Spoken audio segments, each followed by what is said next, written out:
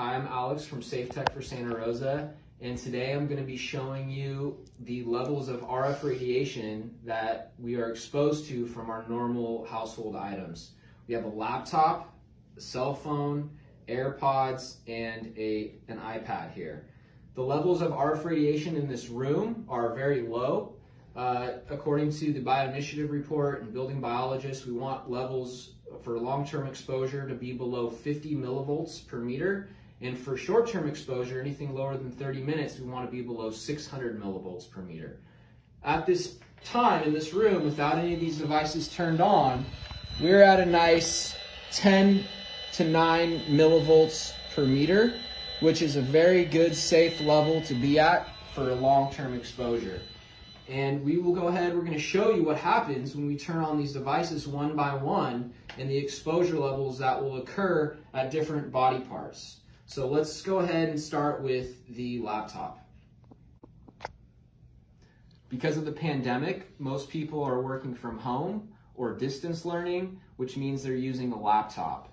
And this laptop has its Wi-Fi turned off, which you would be able to use the laptop this way if you had an Ethernet connection. But most of us are using Wi-Fi. So the levels remain very low with the Wi-Fi turned off. We're at 8 millivolts per meter in this room. And let's go ahead and turn the Wi-Fi on to get internet connection. And so now that'll turn on the antennas of the laptop, and we shoot up over 1,000 millivolts per meter. At our head, we'll be at 600 to 700 millivolts per meter from the laptop. Down back by the hands, we're of course a little bit higher, about 1,100 millivolts per meter.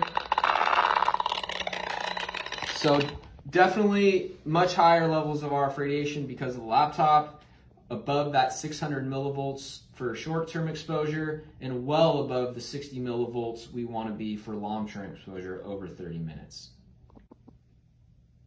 Okay, we're looking at a cell phone now, an Apple iPhone, something that many people use. And the phone is on airplane mode, and you can see that levels of RF are very low in this room, about 9 millivolts per meter.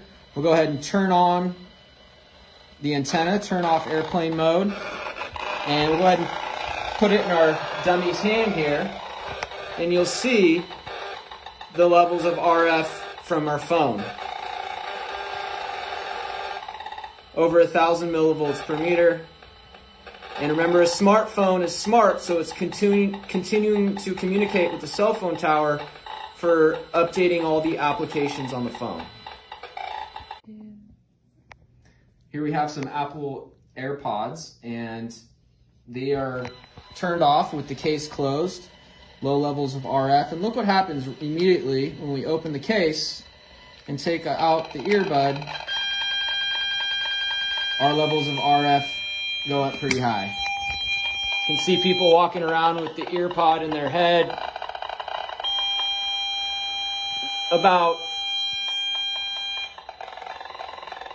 It's peaking at about 700 or 800 millivolts per meter. And here we have an Apple iPad that is on airplane mode. You see the levels of RF remain low, about 9 millivolts per meter. We're going to go ahead and turn on the Wi-Fi, turn off airplane mode.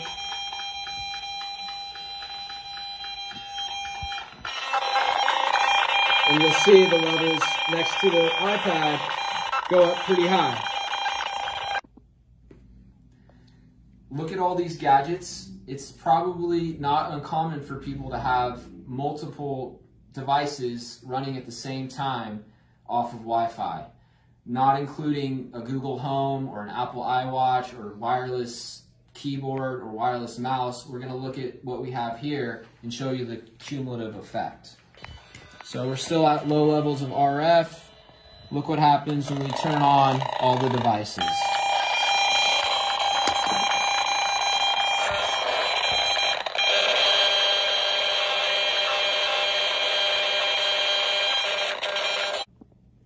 Again, I'm Alex from Safe Tech for Santa Rosa, and to learn more about how to use these devices safely with a wired connection, please visit us at facebook.com/SRSafeTech or email us at srsafetech@gmail.com.